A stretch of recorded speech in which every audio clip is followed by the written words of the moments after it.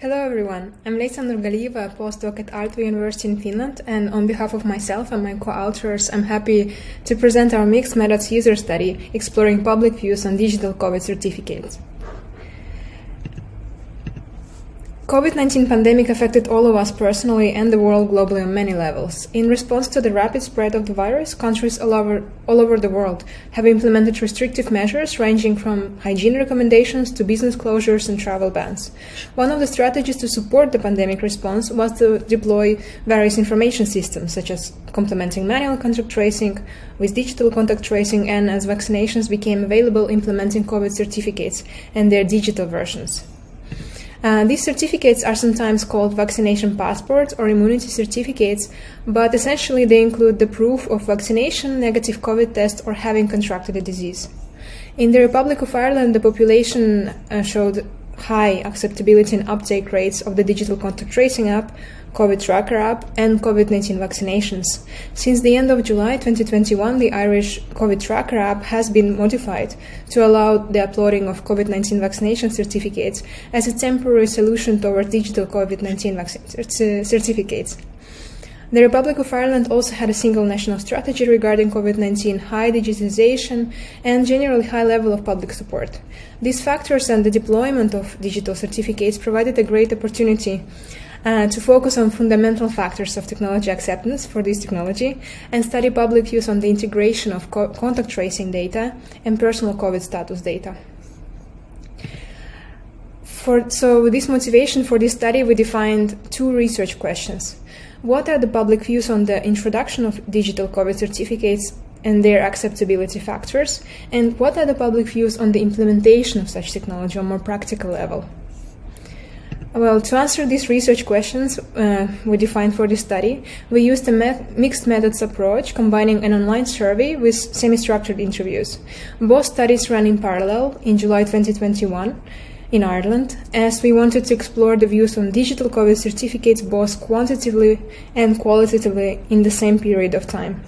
So we conducted a 49-item online national survey among Ireland residents and had a sample of 1,008 complete responses. In addition, we conducted 27 semi-structured interviews online due to COVID. Each interview lasted between 25 to 30 minutes and was reimbursed with €20 Amazon voucher. So what regards the survey sample, it was predominantly female with high prevalence of younger adults, and this is similar to the demographics of the country. Ireland is a quite young population country. Most of the participants had English as their first language. They received or scheduled COVID vaccination. This is also representative of the overall national picture in Ireland, and only about 6% ever tested positive for COVID. So half of the respondents in the survey fully or a lot supported the Irish government introducing COVID certificates. Most of them would install them if they would be available in the form of app, and only the third considered it was fair to those who wouldn't have access to such certificates. Potential risks participants saw were either none, followed by privacy risks, practical concerns, for example, phone battery draining, and security concerns, their data being hacked. What regards statistical analysis, it considered the intention to install a digital certificate as an independent variable, and dependent variables were perceived risks related to COVID certificates, personal COVID experience, and fairness of introducing these certificates. So the positive correlation was perhaps expectedly with supporting government for this initiative, positive vaccination views, and possible need of the certificate to access certain activities. Negative correlation was with perceived profiling concerns, privacy concerns. What about the interview sample? So we tried to balance the demographics of the interview sample by prior screening survey, and I think we had success in that, let's say more or less. Most of the participants were in good health and received COVID vaccination. Half of them had an education higher than university degree. Some qualitative data analysis showed that the acceptability of digital certificates is conditional, and we identified 7 distinct conditions for that. For example, having clear opt-out options, accessibility of this technology, or it being a temporary measure. Contexts of use mattered as well, with some of them being more acceptable, such as travel or indoor settings, while others less acceptable, such as workplace or social interactions.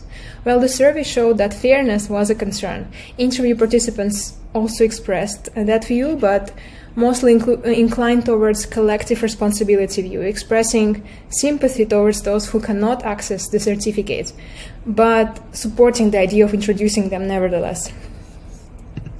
On more practical level, participants saw the value of expanding the certificates to include other data or functionality, but still preferred one app, one purpose approach with minimal personal data necessary. The process of sharing personal information over COVID certificates mainly concerned the characteristics of those who will have access to it, the amount and the type of information shared, and how it is shared, transmission principles, and then perceived security and privacy risks and data protection. Please check our paper for more design implications, which we described there. All right. Well, the main outcomes of the study are that trust is everything, and the acceptability of such crisis response technology strongly depends on trust towards those who distribute them, develop them, and communicate the importance of accepting it. Such acceptability is also highly conditional and contextual in its nature, and sharing personal information using digital COVID certificates it requires granular control over sharing it for the potential users. Well, thank you very much. Please feel free to reach out. We'll be happy to answer your questions.